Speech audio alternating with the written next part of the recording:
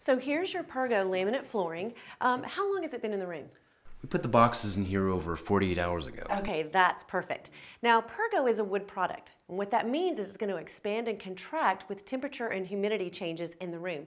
So you want to let your Pergo boxes lay flat in the room where it's going to be installed for at least 48 hours or 96 hours if it's a really humid area. Now, generally speaking, you want your room temperature to stay between 65 and 85 degrees Fahrenheit and maintain a relative humidity of between 35 and 65%. Now, we need to step outside and take care of a few things. You ready to do that? You bet. Sure. Okay, good. Yesterday we checked our gutters, cleaned them out, made sure that they were draining properly, and we checked the spill caps to make sure they were in place too. I mean, Steve, everything looks great. Now, Good. you also want to make sure that your yard slopes away from your house a ½ inch every foot for 10 feet. And also check to make sure your sprinklers are faced away from the house.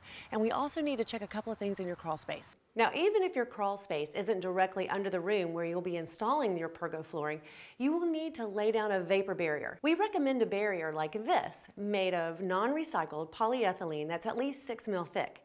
Overlap the pieces by at least 8 inches, don't block any air vents, and leave an opening of about 1½ square feet for every 100 square feet of floor space. Well, finally, guys, we want to check the moisture level in our subfloor. I've got a moisture meter here. Okay, perfect. Let's check to see what it is. Now, you want to make sure that your moisture reading is less than 14%. Looks good. It does. It's about 8%.